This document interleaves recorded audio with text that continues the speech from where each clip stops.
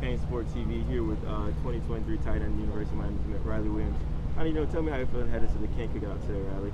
I'm just excited, ready to see everybody again, ready to see all the commits.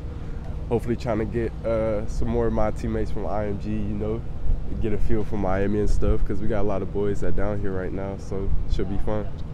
And then, just pulled up a couple of your IMG commits. Jarek's here as well. Tell me a little bit more about that, IMG, Miami pipeline you guys are trying to create.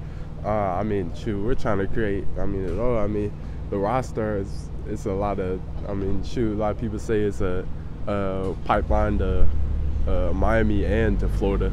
So that, a lot of our roster, Najee Harris to Florida. Hopefully we're going to create something good here in Miami. I'm for sure trying to get Sam and a whole bunch of other boys here.